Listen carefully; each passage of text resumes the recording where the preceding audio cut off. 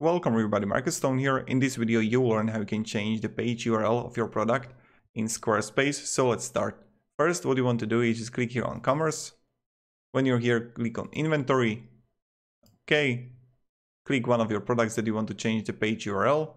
And now you want to click on Options. When you're going to click on Options, Squarespace will automatically create your URL for your product. So when you're gonna create a product, you just click Save and it's going to be automatically done. So now what you can do, you can also edit it as you want. So let's say that I want to go with like Nike 2020 Black Knight. And now what I have to do is just click Save. And voila, this is how we got it. And this is how you can change the page URL of your product. If you have any questions, ask down below in the comments. I'll be really happy to help you and provide you some guidance or support. Thank you, have a great day and see ya. Goodbye.